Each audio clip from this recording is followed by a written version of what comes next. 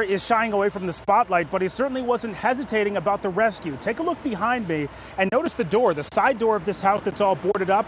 That's the door the officer had to kick in to rescue the people inside. All of this happening just after 10 o'clock last night.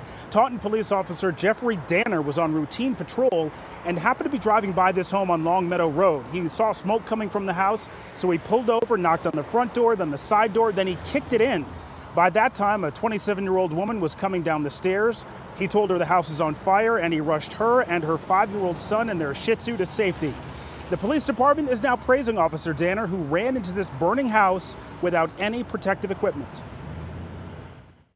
Get to that point, either you do or you don't. You know, you sit there and call the fire department, or you take the next step and put your own life at peril and do what he did. And fortunately for the family involved there, he was able to do that. As you can see, there is extensive damage to the rear of the house. That is where they believe the fire started. The fire department arrived quickly and had the fire under control within about 15 minutes.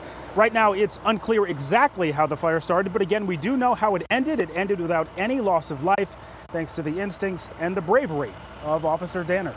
Reporting live in Taunton, Todd Kiskiewicz, WCVB News Center 5.